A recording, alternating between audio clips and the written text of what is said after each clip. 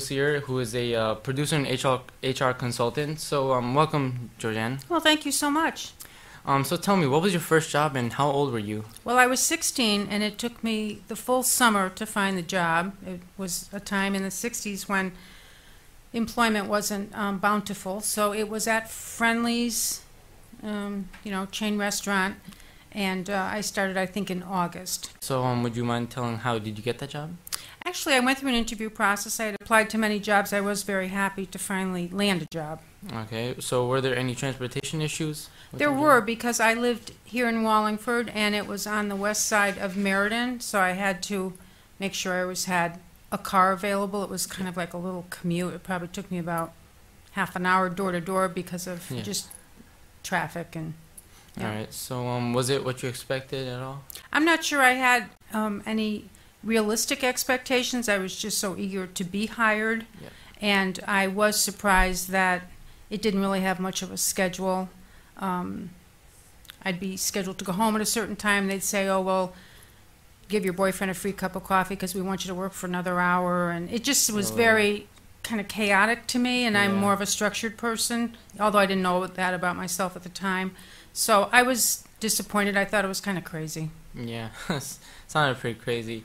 But what was your most memorable experience at Friendly's? Well, I did find out it wasn't really my line of work. So one time I made a banana split and forgot the banana.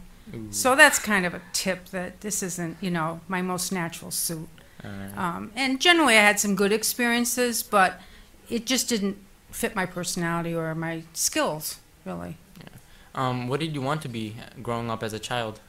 I think my earliest memory was wanting to be an author, and I did get to be an author many, many, many, many years later, so that's cool.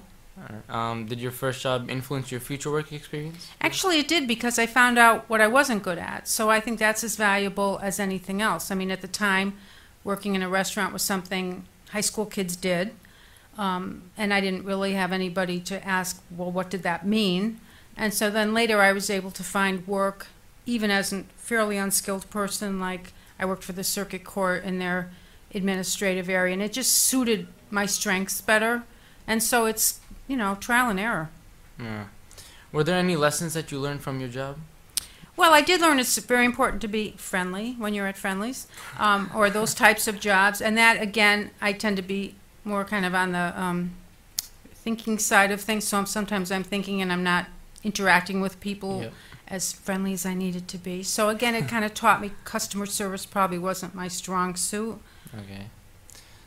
Would you describe your first job in one word? What would in one word? It was an experience. It was just getting my feet wet. Experience. Okay. So if you could do it over, would you do the first job again? I absolutely would, because I really think it's important to just get started, because you find out as much from what doesn't work as what does work. Okay. So do you have any success tips for our viewers?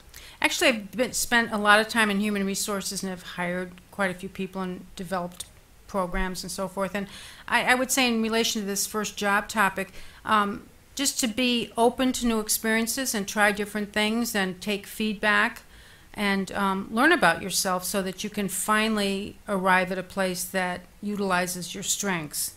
Do what you like to do, and you tend to be good at that.